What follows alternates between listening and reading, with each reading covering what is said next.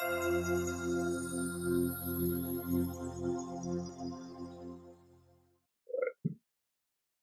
everyone, Kareem Rae here, and today I have Teodor Obadal on with us. Hello, hello. Teodor, how's it going? That's going pretty good. Going pretty good. Resting a bit. Absolutely. I, You guys just finished your season. What did you think about the season that you guys just had? well, for us, for the club, it wasn't that great, right? Our place in the table wasn't that good. Like we expected way more. But it's a work in progress. It's a new team. It's a new league. I think we have the potential to be really, really good. And it just these things take time, to build a team. So I think it was a good season regarding the COVID stuff and restrictions and everything. It was pretty tough. We had to travel every few days. Trainings were intense, and we had to be careful with the training sessions as well because we had a game every few days. So it was pretty tough. It was kind of new to everybody. You can see people like how they react to it because the COVID thing is new and very unpredictable. So it was a tough season, but also at the same time very fun, and you got to experience something new, and it's a season that you won't forget for sure. Absolutely. And is this your first year playing with Ottawa? Yes, this is my first year playing with Ottawa and playing professionally as well. Wow, wow. So okay, so we're gonna dig into this. This is awesome. But first, I just want to thank you for joining us again today, and congratulations to your first year. That's an amazing accomplishment. So can you first please introduce yourself to the viewers? Okay, hey guys, I'm Teodor Obadal, as you heard, and I'm a goalkeeper for Atlético Ottawa. Awesome. So how did you become, a professional footballer? You said this was your first year, but how did it all come about? Well, it's kind of like I didn't really expect it. Like I was doing of course, I was trying really hard, training, playing here in Serbia, and I was going to school. Started my college, first year of college or faculty for a psychologist, and my phone rang, and I got a gig at Atlético Ottawa. Okay, it does help. Like I'm half Canadian, half Serbian, so my Canadian citizenship kind of helped. But yeah, and Awesome. expect trying hard, and yeah, got the gig. Awesome. So you said you're back in Serbia. I've never been there personally. Can you please, paint a picture for the viewers of what it's like to be over there, what it is? In Serbia, oh, it's a different vibe in here. People are just different. It's I don't know. Couldn't say it's like as other European countries, but I don't know. It has its own thing. It's very hospitable. People are very nice, and well, it's where my family is, right? So it feels like home. Absolutely. And you mentioned that you did go to school to study psychology. Have you finished your degree or are you still completing? No, no, man. I'm 20, so it's like I just began my first year last year. Then I got the call up to come to Canada, and with COVID and everything, I just kind of had to put a pause on it. But I will continue with that for sure. Like it has a big place in sports, like psychology. So like eventually, I would like to help other players and other athletes to maybe make it easier for them if they're going through something, as I was or other athletes are. Like everybody goes through something hard in their career. So it'll be Absolutely. nice. Yeah. Yeah. Sorry. You mentioned COVID. It was an experience for everyone around the whole world. Um, but yeah, so with your first year are you in college or university? Well, here it's like a faculty, right? So it's a bit different than in Canada. Like in Canada, you guys have right majors, minors. Like you choose what you want. Here, it's more like if I choose psychology, it's all psychology. Like you don't get anything else. Maybe English or something. Like, but other than that, it's like what you choose is what you get. If you study Serbian, you'll get Serbian. If you study like whatever it is, math, you only get math. So it's a bit different than in Canada. Right. That's awesome. So, you're 20, you're young. So are you 2001 right now? Yeah. Awesome. So, you're in school, you're playing. how did the call come about? How did you get noticed? Right. That's what players really want to know because obviously everyone wants to go pro, but not everyone gets that call. And this is the first time I'm hearing, someone getting a call. So this is amazing. This is very unique. Yeah, well, that's a I don't know. That's a good question. Like, of course, the percentage of people that like players that go pro is very small, but there is always a chance like of people spotting you, and like no doubt, in every club somebody is watching. That's what all my coaches used to say, and everybody said it to me. Like, no matter where you play, like no matter what game it is, like always try your hardest, always try your best because you never know who's watching, right? And maybe like the easiest game or the like some game you thought it was not that important, like, somebody's watching and they'll see you. So I think the best advice would be to just try your hardest every single game and every single training session, and like it would come eventually. Yeah, for sure. Yeah, too. That's a great point.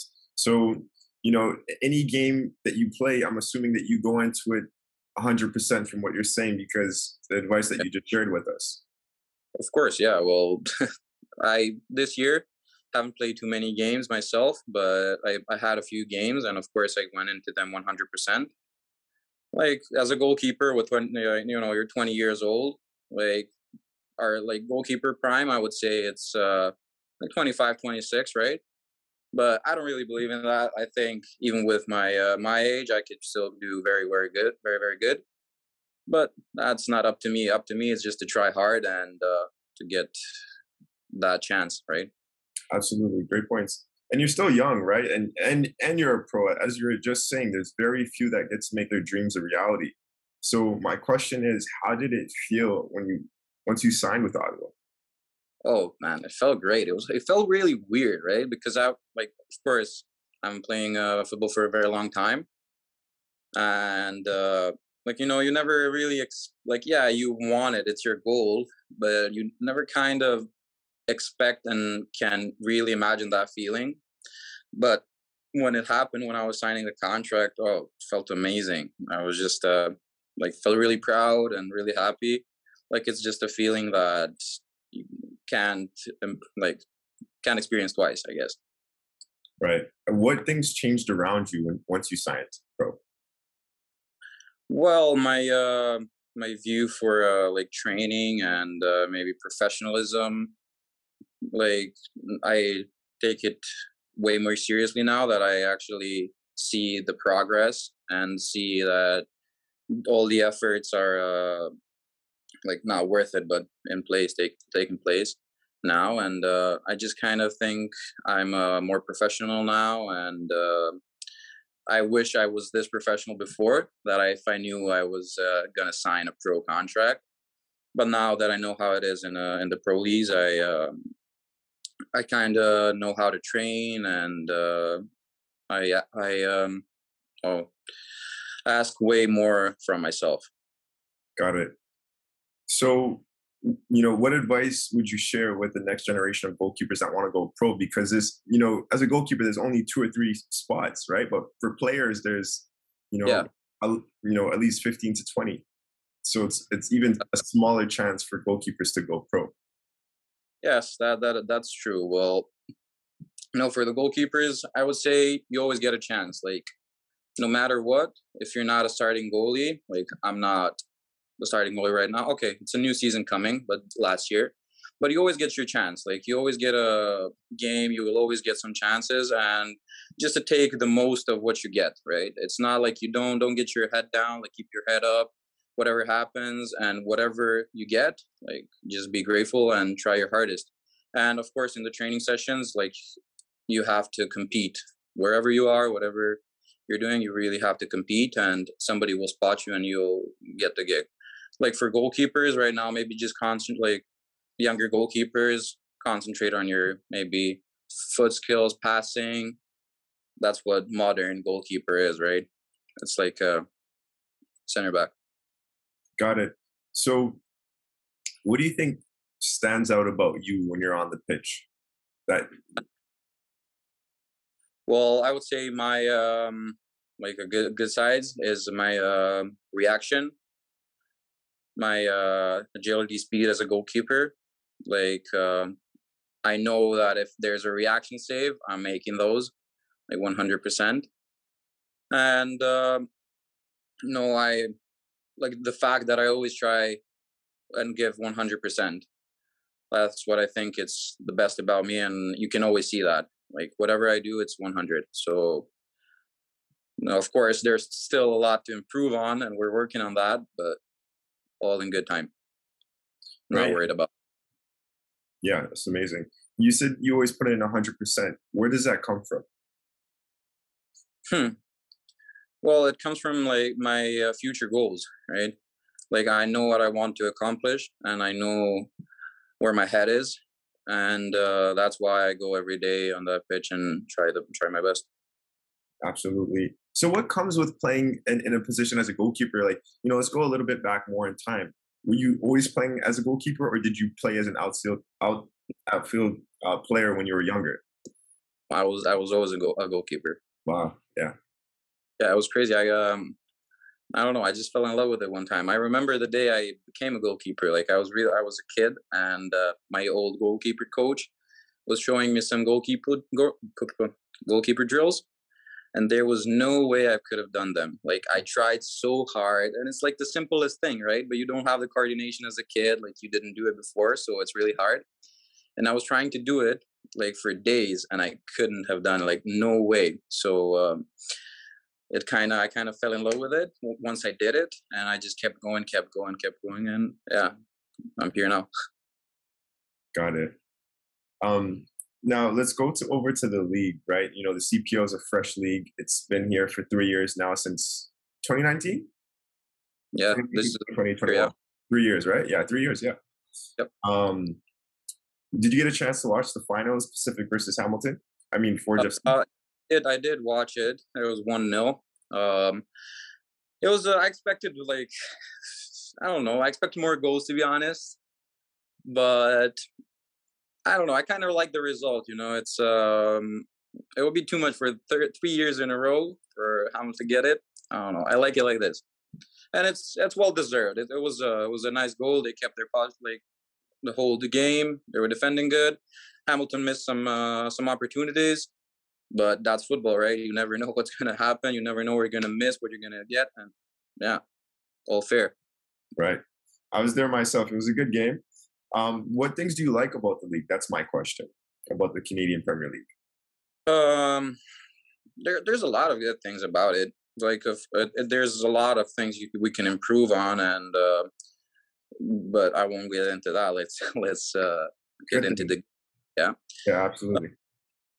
I think it's very professional for such a new league. It's well organized, and even this year they've been on top of the COVID thing. Like the bubble was pretty tough for all the players, I would say, but the point was to play all the teams that are far away from each other, to play them there, and I saw the point, so it was pretty good, the bubble. And later on, it was also all very professional, very good in general. I would just say it's just gonna get better. Right. Of course, absolutely. This is a little bit of an off-topic question. You're back home right now. I mean, both places are home. What country do you prefer? Oh my, wow, that's well, like all my life I've been in Serbia, right? So like I've never been to Canada my entire life. Like this was my first year in Canada, so I didn't get maybe the full experience. I was there to play football, so I didn't have a lot of free time. So I was just in Ottawa, and of course where we were traveling, but you don't get to see much of it when you're traveling for the games. But yeah, I'm escaping the question right now. I'm trying to. No, it's well, Serbia is home for me. Like so, like all my family is here, all my friends are here. Like all I know is here. Maybe in some time it will change, but right now it's where home is. Yeah, for sure. I mean, I don't know how long you're in Canada for, but probably for a good amount of time. Maybe maybe things will change possibly. Who knows? Yeah, I don't doubt it. what sacrifices have you and your family made for soccer, or we should call it football? Football, yeah. Oh well, my family made a lot of sacrifices for me. Like they've been by my side all the time, and they were investing in me a lot, and I really like I would have to thank them. Like I wouldn't be where I am now if it wasn't for them. But also, like I, of course, it's up to me if I want to do it, and if I'm gonna wake up and go train and go do all this stuff. So, like you have to give up a little bit of your social life. Like you're gonna train a lot, you're gonna be in the gym at the pitch. So like but with good organization you can, I think, do everything. So like school, football, like whatever. It's a bit harder now, like that you're professional, like, but you can still do everything. Right.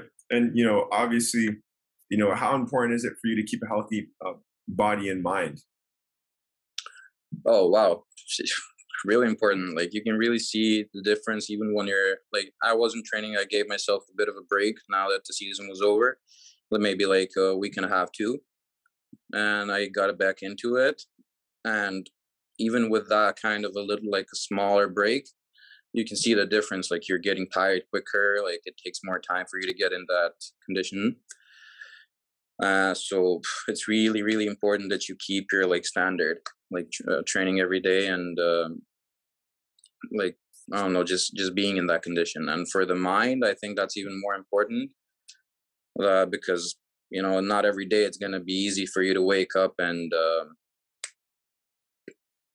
do your thing. Right. Oh, sorry, I thought it bugged out. So yeah, I was saying. So it's not easy for every day get up, do the same thing. Sometimes you feel like you don't want to do it, you want to quit, but it's the strongest that like the strongest minds get through it, right? When it's the hardest. Absolutely. And, Yeah. where does that come? Last three questions. Where does that come from for you? Now you're away from home. Is this your first time away from home for a long period of time, or? Yes, well, I'm back home now, but yeah, it was my first time. Like it was what, 6, 7 months, I think. Hmm. It was pretty tough. We got through it, but it's a good thing. I have my family that's very supportive, and we keep in touch every day. So it wasn't that hard. Got it. What advice would you share with the viewers right now about, going overseas, playing with overseas? Well, it's not overseas players, but playing away from home, being away from family. What advice would you share with the viewers? Well, my main advice would be like just have your goal in your head and think about it every day, like what you want to achieve and why you're there, like your future goals, and it's just only a milestone, right? A checkpoint. Like that's what I would Yeah, suggest. Wake up every morning with that highest goal in your mind. amazing. And can you share something as like, is there something different that you do off the field? Like, obviously, we got the basic massive basics on the field. What about off the field? Are you doing anything differently? Any mental training? Are you taking notes, affirmations? Your nutrition? Those types of things. Well, for nutrition, I would say like everybody has their thing. Like everybody takes care of that, right? I just think the mind is the toughest part to take care of. So for myself, I um, I do some meditation now and then. Mm. I I take it seriously to have some time for myself. Like every now and then, maybe go to a sauna, maybe go to wherever you feel comfortable. Just to take like maybe half an hour, 45 minutes, just with yourself, with your thoughts. Organize them, and tomorrow morning you're gonna feel stronger and feel ready for the day. Awesome. And last one, what's your most memorable football moment in your life? Oh my God. Okay. Well, I had this question before, but it was like it's the signing of my pro contract. Like it's a great experience. Like can't imagine no other. But also the other one would be getting called up for my for the youth national team of Serbia. So that was a really fun experience too. So I would say those two are pretty similar, but again, like signing the pro contract is just the best.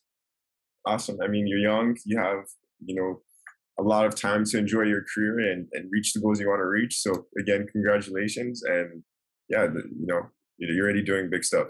So the Right. last 5 questions is the speed questions. Oh, You got to answer them quick, man. You're going to go fast. oh, So wow. you ready? Yeah. Let's go. Let's go. It's short and sweet. Who's your favorite team? Liverpool, Favorite player? Salah, or Favorite. but let's go with right now, Salah. Okay, nice. Favorite cleats? Ooh, the Predators. Yeah, Alice Favorite Predators. favorite food? Oh, favorite food. It's a Serbian thing. What's it called? It's called sarma. Okay, nice. And favorite? Do you have a favorite artist right now? Favorite artist? Ooh, yeah. Let's say Post Malone. Post Malone. Okay, awesome. Teodor, actually, where can the viewers find you? For goalkeepers that watch this, that come across this, you know, how can they reach out to you? Can you They shout can out reach your Instagram or? if anybody needs everything. I'm on Instagram, right? They can find me there. Yeah, that's about it. That's all I use. Got it. So they can just search up your first and last name and they'll find you on Instagram. Yes, sir. Awesome. All right, guys.